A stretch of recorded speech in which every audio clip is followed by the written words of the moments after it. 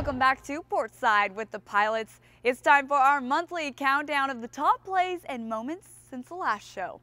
Here is this month's version of the Portside 5. Number 5 on the Portside 5 is the big man, Philip Hartwich, throwing it down against the Gonzaga Bulldogs in the quarterfinals of the WCC tournament.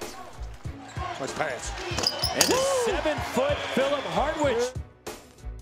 At number 4, we've seen this move from Darian Slega before. The freshman gets the reverse layup to go and gets fouled in the Pilots' opening game of the WCC tourney against LMU.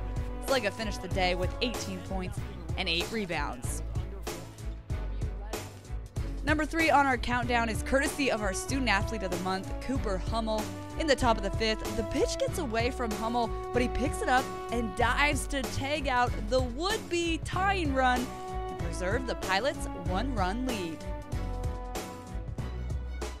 The runner-up on the Portside 5, have a day, Cody Hawken. In the Pilots' home opener, the freshman went 2 for 4 from the plate with 2 home runs and 4 RBIs.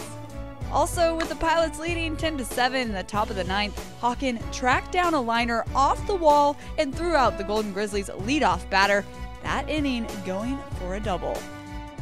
Finally, at number 1, it feels like Alec Wintering appears on every Portside 5 we do, and this time, the junior guard takes the pass from Bryce Presley and gets past 2 Pacific defenders, possibly gets fouled twice, and somehow manages to make this jumper from behind the basket.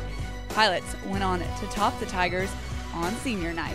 Wintering, tough shot as he was fading out of bounds, but got it to go anyway. Special player, 21 points now for Alec Wintering.